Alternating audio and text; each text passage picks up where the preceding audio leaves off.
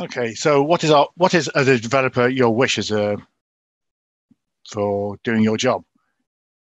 I want to deliver desired functionality in a sustainable and timely manner. I don't want to burn myself out doing it, but I want to keep a regular flow. And why do you want to do it? Well, I want to get credit for my work and I want a good bonus. So ask the BDD genie for help. I don't think it's in his taboo list, but he might be able to help you out. So he replies, "Oh, you want to get it right first time, and you want to deliver what the customer is expecting, but more importantly, when they want to get it." So where does that take you? Well, in order to achieve that, and I just covered a bit on testing, and this is more on testing, you've got to put validation first. And this isn't verification, this is validation, which means show that what was delivered is what the customer was actually expecting. And if you don't, all you do is severely annoy your customers, which could be both monetary or bad press, which is also monetary, but not quantifiable. But you've also wasted your own time and your own money in doing something which wasn't required or not actually wanted. A lot of projects I've seen over the years, I've been in this job, and I've been in this job for about 30 odd years. Projects have failed because they failed to do what the end user wants, and they end up stop using it or trying to do a workaround. Also learned that when doing business process re-engineering work at another company. To do validation first, you have to understand what is the problem, which means you need to know the truth. And as Colonel Nathan Jessup from the film A Few Good Men said, what is the truth? The truth is making sure that you deliver the right thing, because you need the common understanding, both the developers and the stakeholders. And if you don't know what you're delivering, how the heck do you estimate it? How do you know how complex it is? And then how do you honor a commitment on delivering it on time? Now, we've all seen government projects which are massively overspent and overrunning budget and overrunning time because they don't know what they're delivering, and they just run this massive black hole of risk. So with behavior-driven development, the first thing you've got to do is define the goals and the intent of what the end user wants. And that's a three-part statement. Who, the role, wants what, and why. Now, I've done system engineering in the past, working on cellular network optimization tools. And when I spoke to the system engineers, the field engineers, they said they wanted this, that, and the other. But then they kept saying, I went into kid mode. Why, and why again? Until they couldn't stop giving me an answer. Because when you're doing requirements, not many people can actually elicitate what they want. They think they know what they want, but it may not be what they actually want. Until you actually understand the rationale and what they are trying to achieve, is when you can actually really start talking about the what they actually need to do their job to actually fulfill the goal. Now, when was the last time you saw a BDD statement? Hopefully, you'll say about 2 minutes ago on the opening slide, which is, as a developer, I want to blah, blah, blah, so that I get credit and a good bonus in my pay rise. So that is the first declaration of goals. And these are just stacked up in a backlog item and you can start working on them. But these are quite low level. No, if we're talking to an enterprise system, where do you start? My last employer produced core banking software for several top tier banks. And we were dealing with chief finance officers and marketing officers and all sorts of people. So BDD actually can be put into a hierarchical decomposition. So we start off with a business vision. And we want the e-banking software that we're doing to be the provider of choice for SME, which is, in this case, not subject matter expert, but a small, medium enterprise. So that's the overall business goal, enterprise goal. We can then start putting it into more context. So our business vision, so our business goal, the top one's vision, is we want to increase our SME retention on the e-banking website. So we don't want to go to our competitor in another organization. We want to retain them and make e-banking easier. And then we start talking about agile mentality of epics, features, and the backlog items, getting onto the real nitty-gritty features that we're going to start delivering. So we can say, as the SME, so we're putting into the context of the end user now, I want self-serving capabilities for my banking needs. That can be split down into a number of features. And then we get into the backlog items themselves. Now, it's these bottom backlog items, which are the ones which are time boxed. And these are what we aim to deliver within an agile sprint window, for example, whether it be 2 weeks, 4 weeks, 6 weeks, whatever the business is decreed, and also the teams have been doing. Anything above it can span multiple sprints. So that's a banking example. Going into just starting the epic level, here's an example I actually worked on, which was I was working on a project which was cross-platform development, and we were working with being able to plug into the customer's database engine of choice, which was either Oracle, Postgres, Microsoft, and at one point it was Apache Ignite as well. And we needed a way where we could specify queries, but not having to redevelop them by hand into the different languages, for example, Microsoft TSQL or Oracle SQL, Postgres SQL, and have this translation mechanism.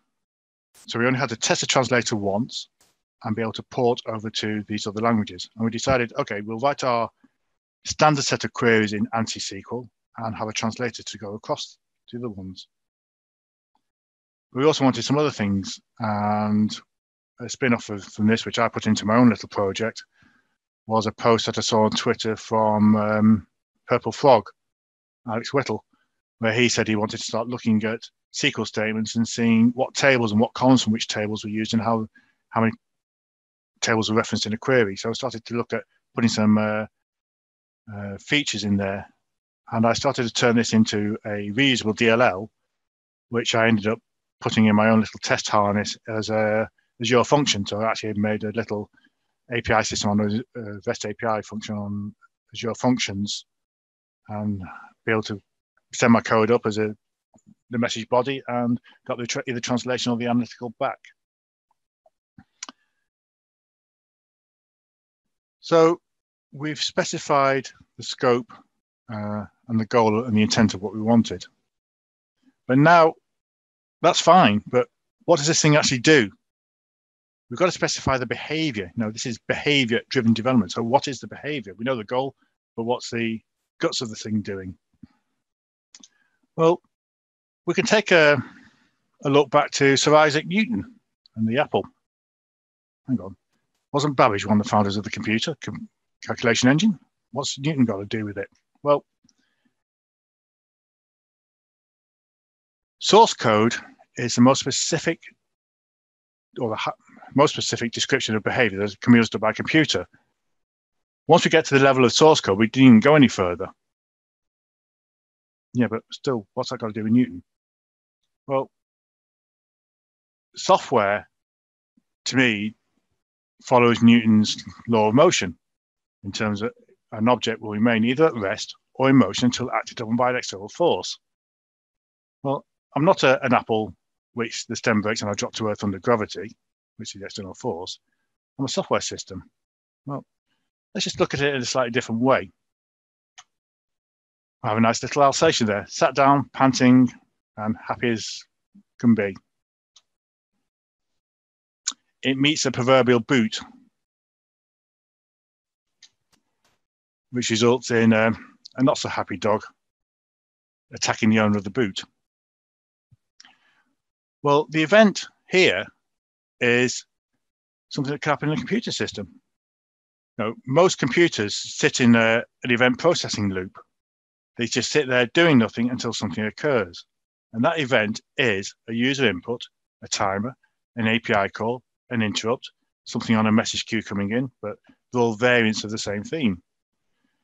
So yeah, in a way, Newton was right. Software just sits there doing nothing until acted upon by an external force, an event. So we can start looking at this. Initial state, event, outcome. And BDD has a very nice way of defining this. It's called the acceptance criteria. Now, I once worked in CMM level 3 as a requirements manager. And when we went through an audit for both CMM level 3 and TL 9000, I had an auditor say, why do you write requirements and a test spec? I said, we have to, that's the process. I said, well, what's the difference between a requirement and a test spec? Don't know. The reply was, nothing. They give the same information. The only difference is the tense of the statement. So a requirement is usually future tense. It shall do something. The test spec is show that it did do something. So future tense, past tense. Well, why don't you just make them the same thing? And your requirement becomes your acceptance criteria, which is basically a statement of the format of given an initial state, when an event happens, then there's an observable outcome, as shown on the screen. So going back to the first slide I showed of validation is primary or paramount, show what was delivered equals what was expected. In other words, it was the acceptance criteria, which has been agreed up front between development and stakeholders. So everybody has a common understanding, and then you have got what you set out to do. So going back to my little example of ANSI translation, here's an ANSI select statement. When I translate it to Microsoft SQL, TSQL, I'll get a translation. And you can see the overlays are being translated into substring. The last one turned out to be quite complex, but the translator did it, and the code works. But the other thing you can handle is BDD across teams. Now, you've got to behavior for an end user. They don't care about the technology stack because nobody should really buy technology. They buy the functionality that technology provides to help them do their job and make their own money. So in the technology team, you've got UX, middleware, and storage, just split down. The story covers the whole stack. But how do the teams talk to themselves? Well, each one has an interface, and they can define the interfaces between themselves and then build their own stories to match the interface. So the UX team is a consumer of the middleware, and the middleware is a consumer of the storage system.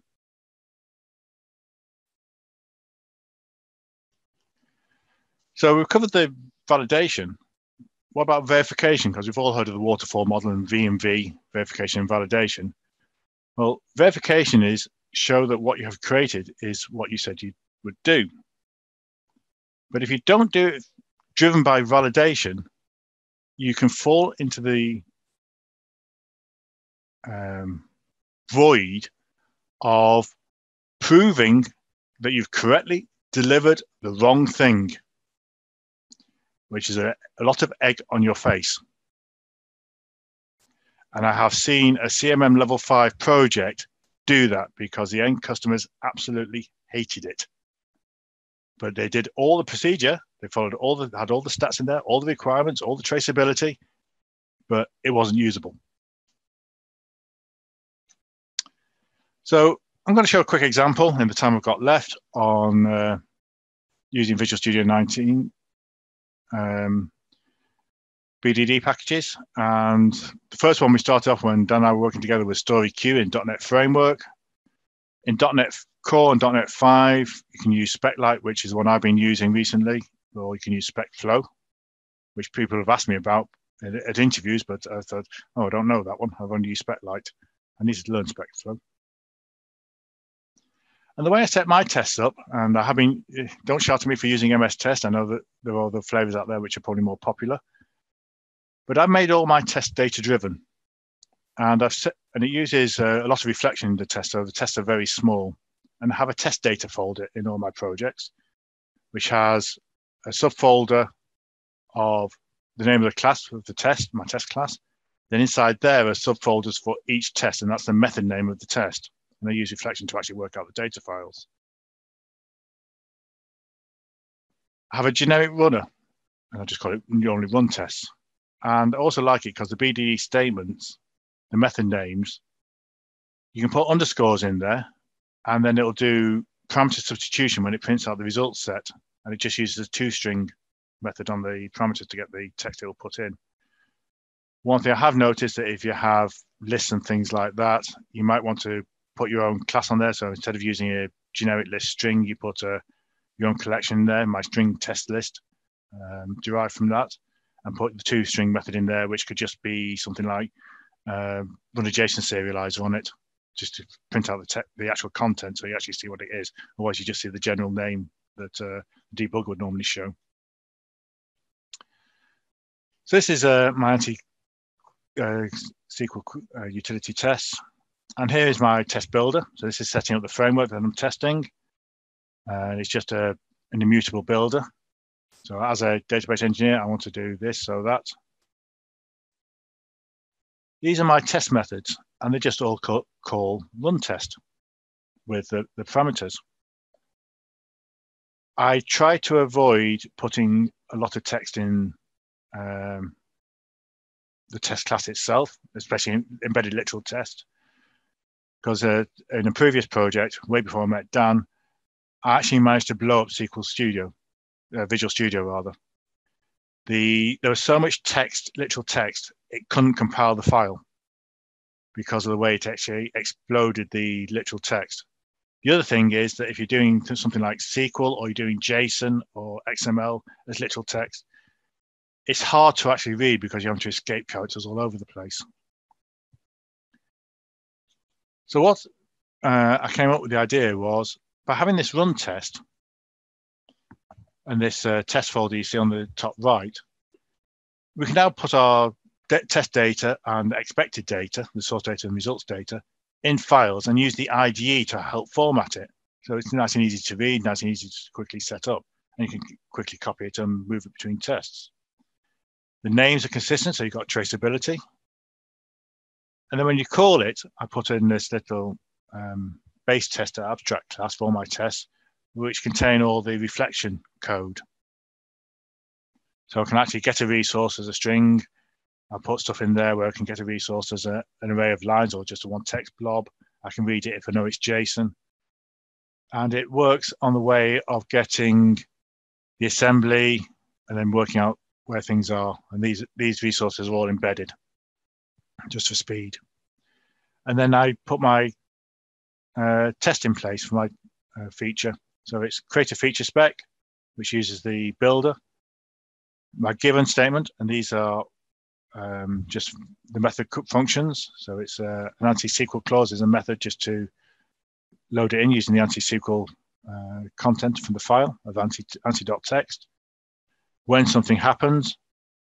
And what these methods are actually doing, the actioners and the result checkers, are loading member member properties of the test class, which can then be reused across the different methods and then execute.